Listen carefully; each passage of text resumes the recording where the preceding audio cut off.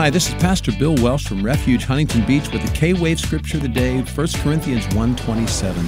God has chosen the foolish things of this world to put to shame the wise, and God has chosen the weak things of the world to put to shame the things which are mighty. Songwriter Rich Mullins wrote, "We are not as strong as we think we are."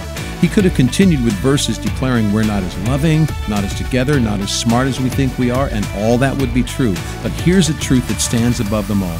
God doesn't use anyone because they have it all together or they've achieved perfection.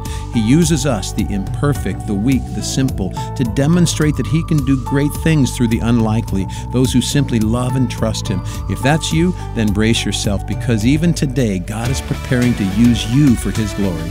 That's 1 Corinthians 1:27, and I'm Pastor Bill, inviting you to visit us at Refuge. Go to refugefamily.com for more info, and be sure to stay tuned right here at K-Wave 107.9, your home for worship and the Word.